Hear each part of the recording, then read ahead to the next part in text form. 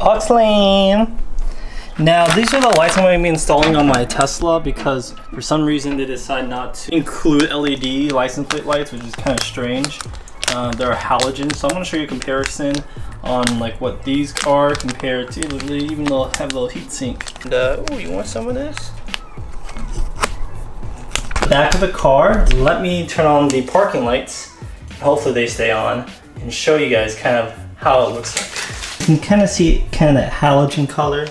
Now it's pretty easy to install. You can either just do it right here. There's some bolts. Use a Phillips head. All you need is a Phillips. But if you don't have enough clearance, you can also open your trunk.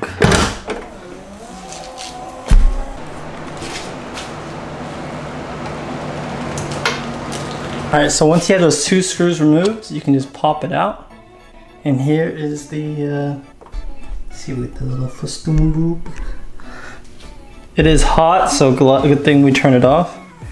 And you can see the housing, it's pretty basic. You have this clear shroud, and then you have the bulb, and then there's two prongs that kind of hook it up to there. And it's pretty simple. So we're just gonna swap in the new bulbs. Or actually a lot of it, but it does hold in place.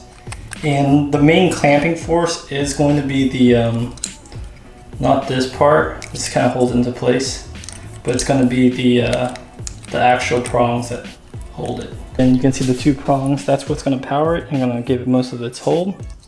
So I'm just going to set it. I might just push it in here. There you go. Then you want to angle it depending on how you would like to see it. Now you can pop this bad boy back in. I'm gonna have it loosely in so it has that diffusion, but not fully screw it in because I wanna make sure it turns on.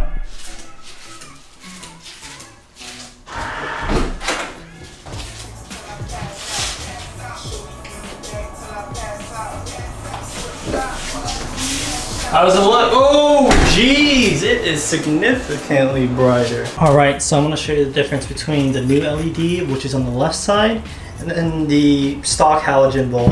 Can't believe they even came with this, but yeah. So,